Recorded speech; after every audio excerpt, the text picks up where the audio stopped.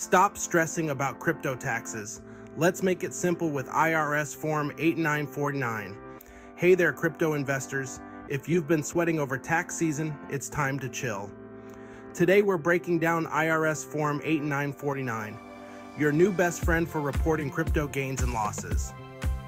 First things first, what is Form 8949? It's where you list all your crypto transactions.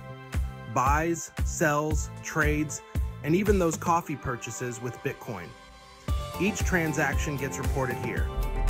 Now, I know what you're thinking. This sounds complicated. And you're right, it can be a maze. But here's the trick. CoinLedger.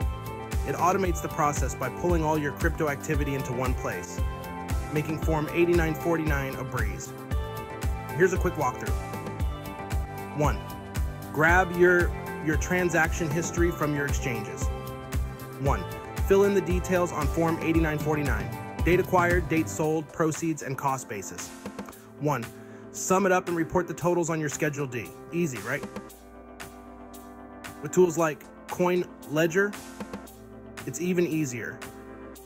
No more pulling your hair out at tax time?